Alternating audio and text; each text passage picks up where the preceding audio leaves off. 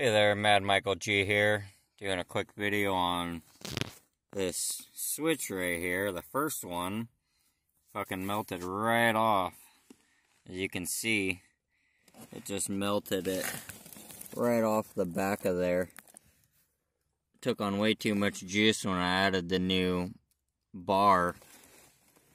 Ate it right up, which is crazy because I only added one more bar to one switch, and other ones have several on there, but hard to say the load difference.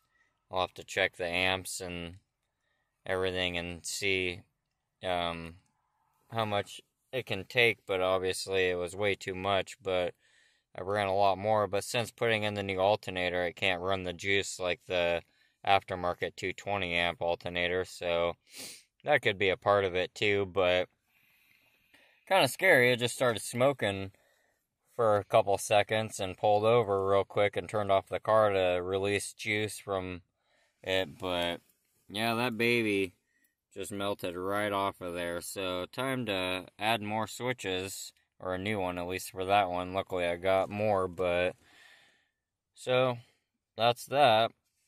More to come. Like or dislike. Take care.